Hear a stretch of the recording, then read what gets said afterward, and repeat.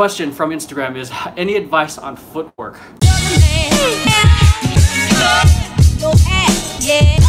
the first question from Aldito, or Al, can I just call you Al? So I feel terrible because we chat on Instagram. I can't say your name properly. But the question from Instagram is, any advice on footwork? I mean, it depends on the type of footwork. I think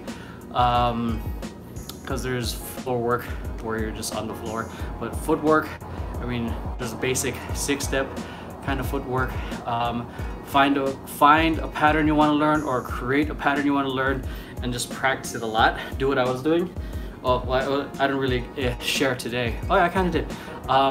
Was I discovered the pattern or learned the pattern I wanted to practice, and I did it slow at first, and it's meant to be awkward.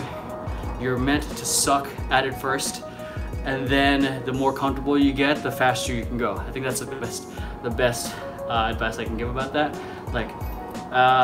And find several different patterns you want to do, but ultimately you want to get one footwork pattern down really well, and that all starts with creating it or discovering it, learning it, doing it step by step and breaking it down, and then going back to what I mentioned earlier in this stream, which is go back to the play aspect. So to kind of show the example I was doing, like the new pattern I kind of discovered by accident was like this hook pattern, and I want to do thread here into all that, and I kind of did that by accident. So and right now it feels choppy because I just discovered it, but how I was doing earlier while I was practicing, I was trying to figure out, okay, this feels good, okay, this feels good, kind of like literally doing it step by step. That way you can see the little nuances, what feels good, what will make what's gonna hold you back from being able to execute properly. And then once you get that part down, when you're doing it slow, that's where you get to focus on the technique.